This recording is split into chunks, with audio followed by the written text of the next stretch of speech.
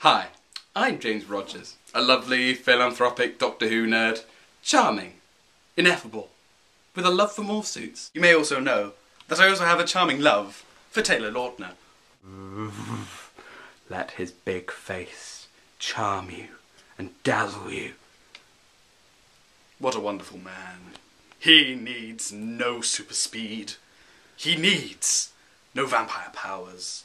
He doesn't need to be a douche to his girlfriend Bella, who is just about to give birth. Oh, Team Jacob, that I am. Oh, Taylor Lautner, your smile. So James, slightly awkward, I'm Team Edward. Oh dear. So tell me the virtues of Taylor Lautner. Oh, well, the virtues of Taylor Lautner. Now, my problem with Edward was not in the first 3 movies. I was very aware of There how are more much... than 3. In the 4th one, he really offended me because he was so awful to Bella. The six-pack has nothing to do with it. The reason why I like Edward is nothing to do with the books. It's more that he is a sex symbol, whilst looking like this.